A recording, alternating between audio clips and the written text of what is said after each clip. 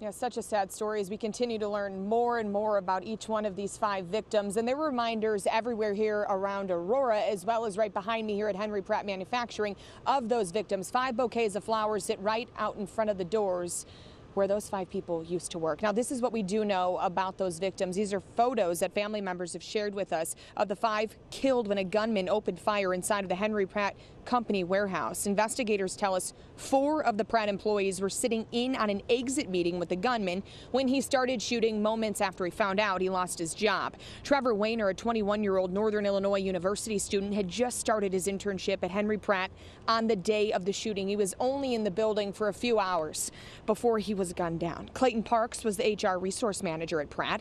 He's an NIU alumni. The 32-year-old leaves behind a heartbroken wife and infant. Russell Byer, a father of 2, worked at Pratt for more than 20 years. He was a union rep for the company, and people tell us he was a very close friend of all the employees here. He was sitting in on that meeting as well with the gunman. Josh Pinkard, a father of 3 kids and dedicated husband, worked as the plant manager.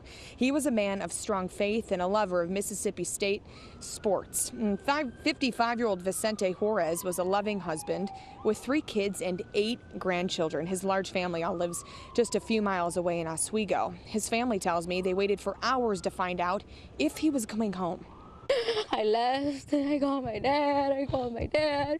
He wouldn't answer. I called my dad. I went to the emergency room asking them, do you guys have my dad? Nope.